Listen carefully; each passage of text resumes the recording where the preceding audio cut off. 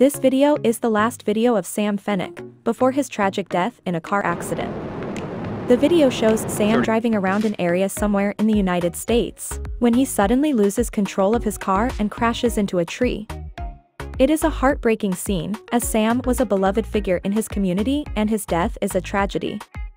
The video also includes footage of news reports about the crash, as well as a memorial service for Sam. This is a must-watch for anyone who knew or admired Sam and a reminder to all of us of how fragile life can be. Rest in peace, Sam.